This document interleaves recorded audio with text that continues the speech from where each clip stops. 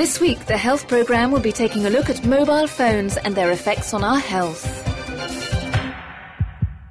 On the 6th, 7th and 8th of February, it will be World Mobile Phone Free Day, the opportunity for a debate on the influence of mobile phones in our daily lives, but also the occasion for a scientific debate on the harm from electromagnetic waves emitted by objects like cell phones. The scientific community has some worrying motives.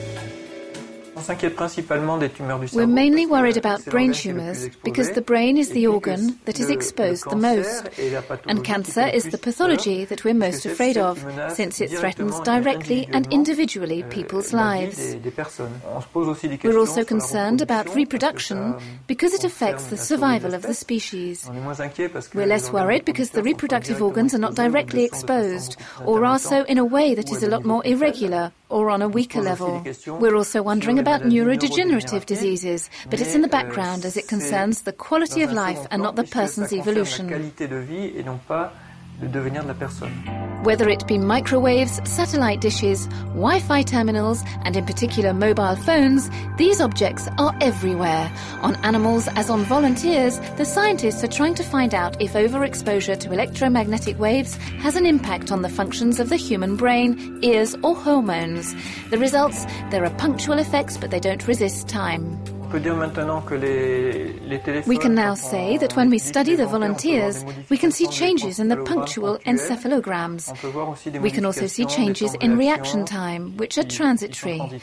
But when we look at the long-term effects with repeated exposure, day in, day out, we can see that compared to normal physiological function, there are no cumulative effects or long-lasting effects.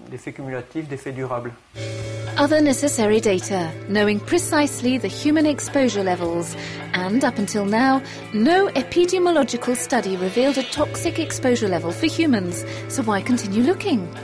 We're not closing this debate because it's impossible to guarantee or show the absence of risk. There is a background rumbling of pathologies.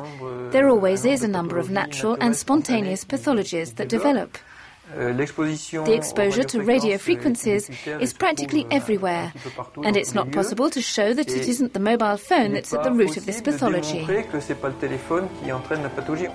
So, scientific studies continue. A study, headed by the World Health Organization and based on more than 9,000 cases of brain tumours, will be published in 2009. Are these cases linked to mobile phones?